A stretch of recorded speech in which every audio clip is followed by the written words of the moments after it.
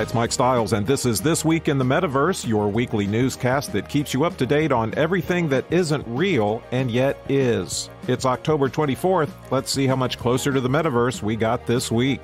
As you've heard us report here many times, one of the things people apparently love to do in the metaverse is sexually harass or otherwise abuse other participants there. So it's no surprise that some governments and organizations have started thinking about how law enforcement will be conducted in the metaverse. In other words, will there be metaverse cops? The answer is yes, probably, because anywhere authority can be exerted, it will be, and as long as people make it their life's work to hurt other people, that authority will be required. Dubai's Ajman Police General Command unveiled the Request for Sponsorship, a system the public can use to remotely contact authorities through the virtual domain. It supports 7 languages, no, Klingon is not one of them, and it's preloaded with 70 designed servicing staff.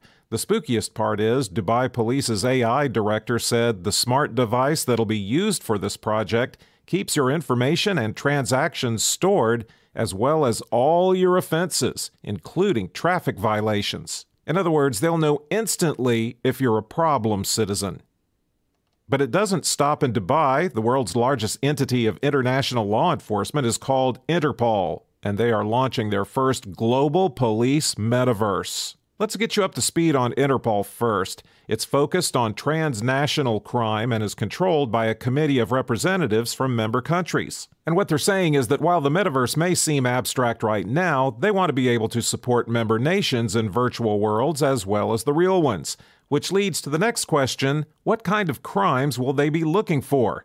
Well, simmer down, James Bond, and we'll tell you. They already see that a lot of the most imminent international crime threats are happening online.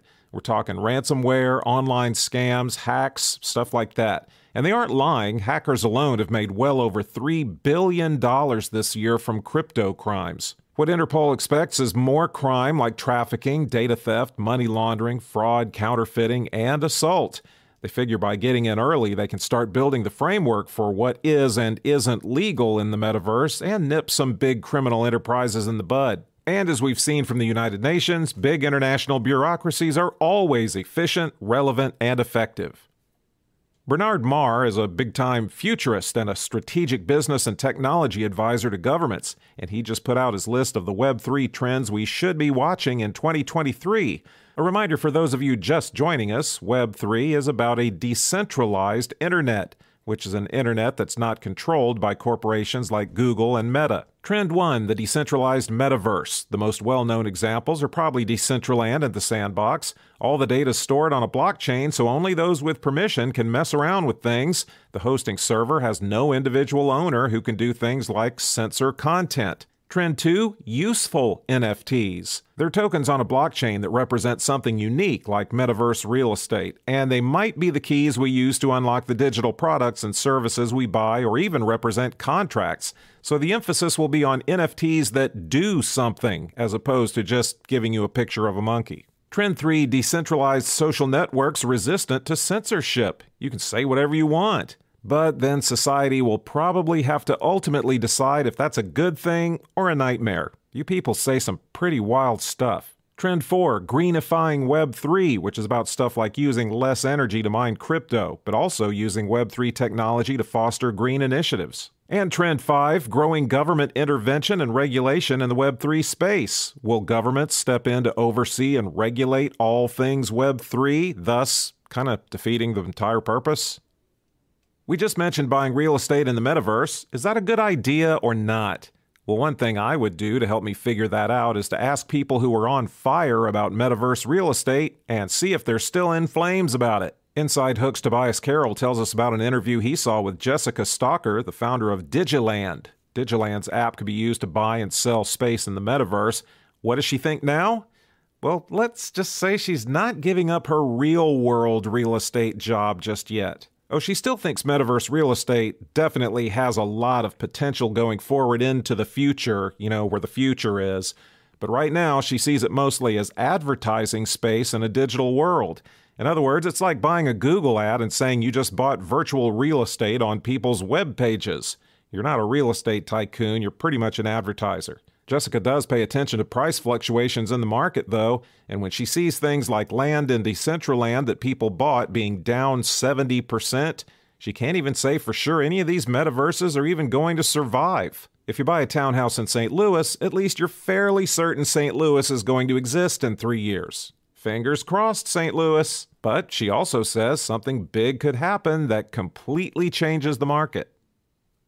Do you know who Will Wright is? If you're of a certain age and big into what's happening in the metaverse, you should. He's the game designer who led development on The Sims and SimCity.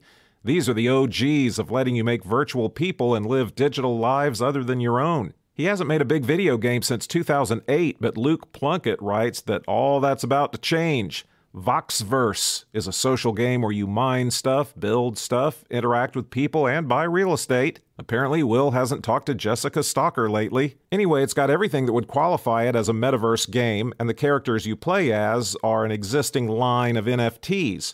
The way Luke tells it, Will sounds kind of conflicted about the whole thing. He doesn't want to be in the NFT selling business, but that's kind of what it is. And the reason it's on blockchain is he wants secure transactions for content creators. He almost sounds apologetic for all the metaverse elements of it, but The Sims was quirky, time-killing fun for a generation, so he might once again have the magic touch.